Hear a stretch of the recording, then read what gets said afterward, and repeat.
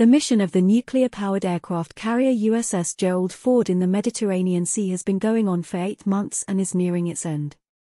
Now, along with other ships of the aircraft carrier strike group, it has already crossed Gibraltar and is headed for Norfolk, according to the publication Stars and Stripes, which belongs to the U.S. Department of Defense. The USS Gerald Ford's mission began on May 2, 2022, when the aircraft carrier replaced the USS George Bush in the area of responsibility of the U.S. Sixth Fleet, which patrols the coasts of Europe and Africa. The mission was supposed to last 6 months, but due to the Hamas terrorist attack on Israel in October, it was extended.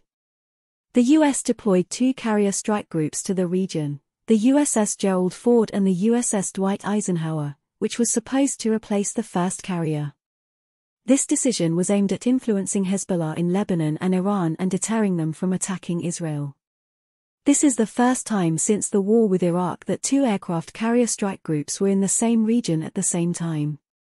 However, keeping the USS Gerald Ford on duty was impossible, and the carrier now requires longer maintenance and repairs. U.S. plans to continue maintaining 2 carrier strike groups in the region are currently unknown, as it is very expensive. At the same time, it is worth noting that the U.S. is currently mainly engaged in the Prosperity Guardian operation, which is aimed at protecting civilian vessels in the Red Sea and the Gulf of Aden from Houthi attacks from Yemen. Although there is an opinion that the Pentagon may expand its actions to shoot down drones and missiles, as well as launch a direct attack on the Houthis.